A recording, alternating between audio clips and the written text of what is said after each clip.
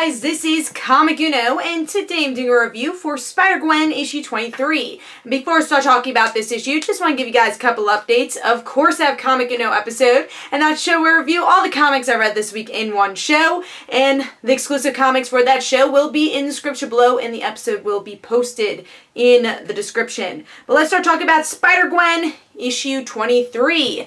Now, this issue I was really looking forward to because it's focusing on the Mary Janes. Now, originally when I saw the solicits, I thought it was just going to be a regular Spider-Gwen issue and then a Mary Jane backup, but we actually get a full-on Mary Jane issue. So let's see what's going on here. Gorgeous cover. I love the red coloring. Then you kind of have the bluish, pinkish coloring. I really like the colors here. And then Spider-Gwen in the background, and you have this kind of cartoonier look for the book that is also consistent with the interior. So again, we get this kind of simple artwork, cartoonier work, and honestly it kind of reminds me of like the style of Daria or an MTV show, like the old 90s MTV shows, which works because in the beginning of this issue we do have Robbie Rodriguez's artwork of the Watcher watching TV, and he's like, the world of Spider-Gwen has become so dark. I want something light. And then it turns into the Mary Jane show. And that's why we kind of have this simple art. Nice, just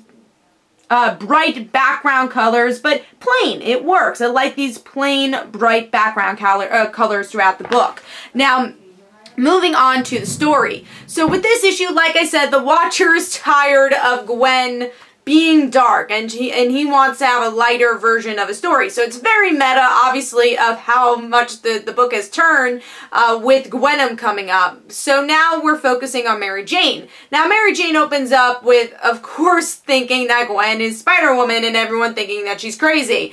And Glory, she wants to quit the band because she thinks Mary Jane is selfish, which she is. And I love the line where he's like, yeah, you're selfish. You literally called our band the Mary Janes. You called it after yourself. You named it after yourself. So Mary Jane's kind of proving herself not to be selfish, but along the way you can see how people's lives have been influenced because of Mary Jane's selfishness. Of course, Glory is a big example, but then you have Liz Allen, who shows up in the issue where MJ almost stole her boyfriend, and that's why they're not friends anymore.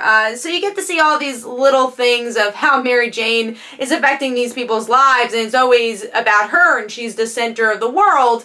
But in the end, and throughout the issue, Mary Jane kind of learns how to be a team player. Of course, especially with Glory saying, hey, you're an awesome drummer, I need you. And, showing that she values the friendship. And then even with Betty, we get to see that there's this guy trying to target her. And Mary Jane, because she took one class and because it's Mary Jane, is able to punch him and beat him up. And then they're like, you sure you're not the superhero? I was like, no, I just took some classes. And of course, that's classic Mary Jane.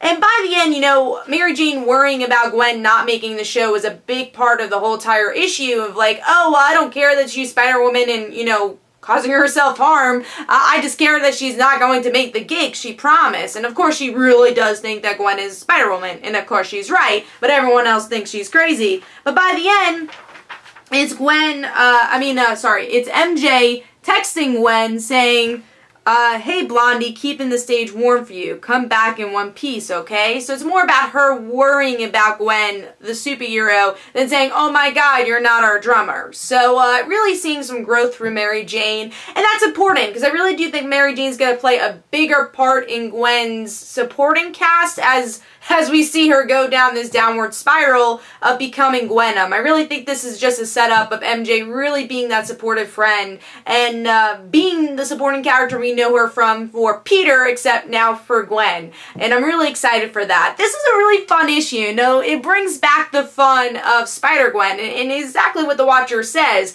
Obviously we've been going towards a darker turn. We've been really dealing with the Matt Murdock story for a good number of issues, and haven't really gotten to see Mary Jane and friends and really seeing the rocker aspects of this book. So it was nice to kind of see that back here. I really enjoyed this one. It's all the things I like about Spider-Gwen, except I would like to see Gwen. But this is such a good intermission issue before we get into the Marvel Legacy storyline for next month. So Spider-Gwen issue 23 for me gets 4.5 stars. I had a blast with this one.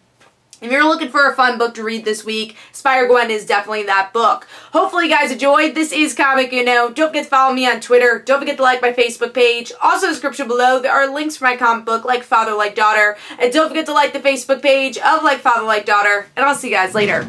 Bye.